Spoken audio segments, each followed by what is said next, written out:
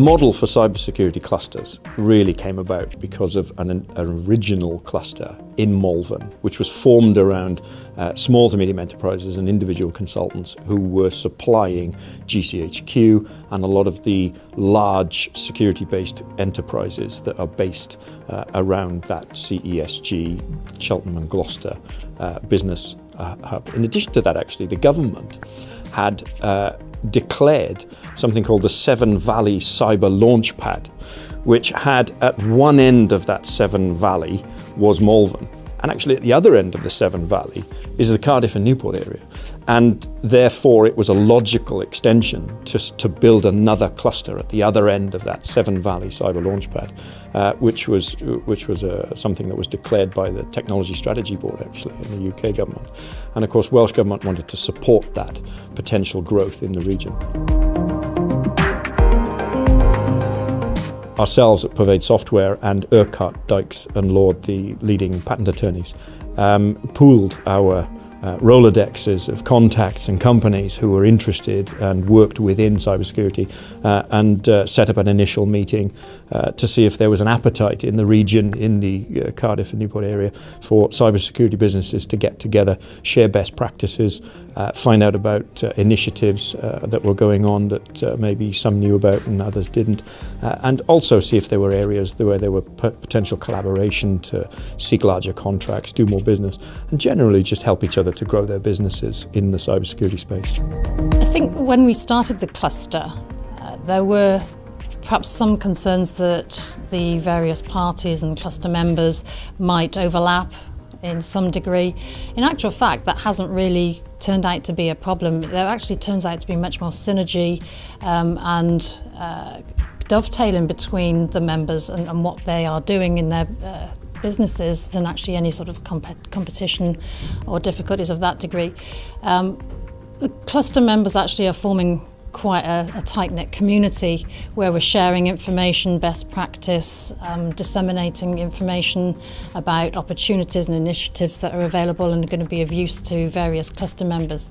So I think there's a great support network that is building up as a result of the cluster, and hopefully we're providing useful meetings that people go away from with something of benefit to their company. The South Wales Cybersecurity Cluster has got two sets of goals. So the first set of goals really is about government initiatives. It's about the government's drive to improve cybersecurity, make Wales a very secure place to do business, and educate as many organisations in Wales about fundamentals of cybersecurity and what the threats actually are. So that's the first goal, is to help permeate that information down and get that information to small cybersecurity companies so that they in turn can communicate it to their customers. The second goal is about networking, it's about sharing best practice, it's about finding business opportunities, it's about learning what each other's companies do to help grow our businesses in the cybersecurity space and be more successful. So it's a combination of feeding information and sharing information and sharing best practice to grow our businesses faster and quicker. Each cluster meeting we have a theme, and we also have guest speakers. And we're constantly looking for guest speakers who can bring specialist knowledge, specialist expertise. And actually, what we don't want is for guest speakers to come along and tell all of the membership about the stuff that the membership already do on a day-to-day basis, because they already know that stuff. And actually, we can talk to each other and learn that. What we really need is organisations that can bring a new, different message that the membership's not attuned to and can learn from. So today, for example, we've got British Standards Institute turning up to talk not about ISO 27001, but about how small businesses can contribute to the formation of new standards. So for example, Cyber Essentials Scheme is a brand new standard that sits underneath ISO 27001, targeted at small businesses because it's much more cost effective to achieve and the requirements are lower. They're considered to be the essentials for cybersecurity.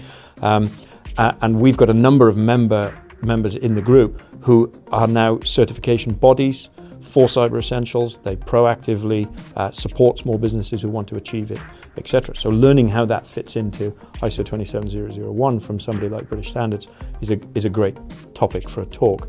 And the second speaker that we have today is talking about the law and the legal ramifications of a data breach or a cyber attack, and this is something, again, people don't think about. They might think about, how do I stop people hacking my data, how do I get a firewall, etc. But they don't then think, well, if I do lose my data legally, what am I liable for, and what am I going to do about it?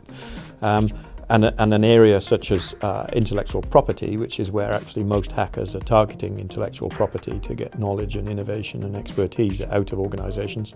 Again, what are the implications of losing your intellectual property to somebody who's just gone into your computer system, stolen it and patented it before you did?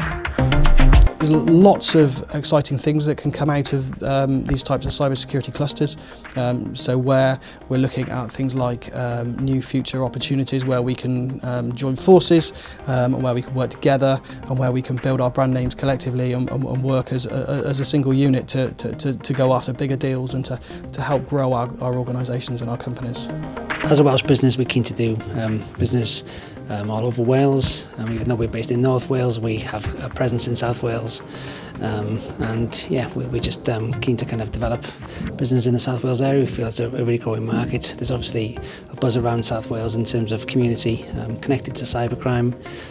So yeah, we'd like to be part of that. Students probably aren't aware of it so much. I kind of just heard about it from a student there, that he knew someone that had spoken to someone that happened to be going to it, which is how I ended up hearing about it, and I thought that it would be good.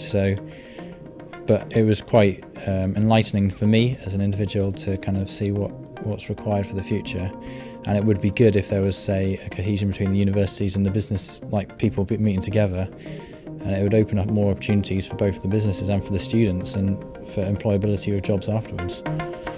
Wales has always had strength in information technology, and software companies have always done well in Wales. I think cybersecurity is in a unique place at the moment because it's growing at such a fast rate that companies that want to do something ambitious are moving specifically into cyber.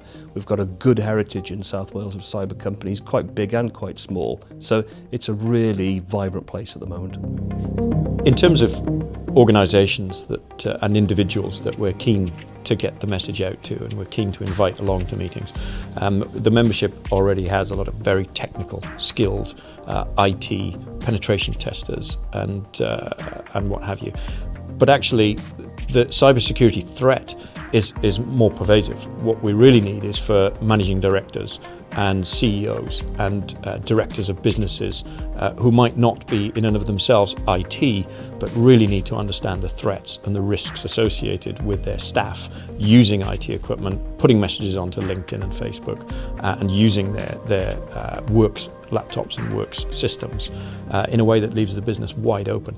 And we need to get that message out. So in terms of attending the meeting, it's not just the technical companies that we're looking for.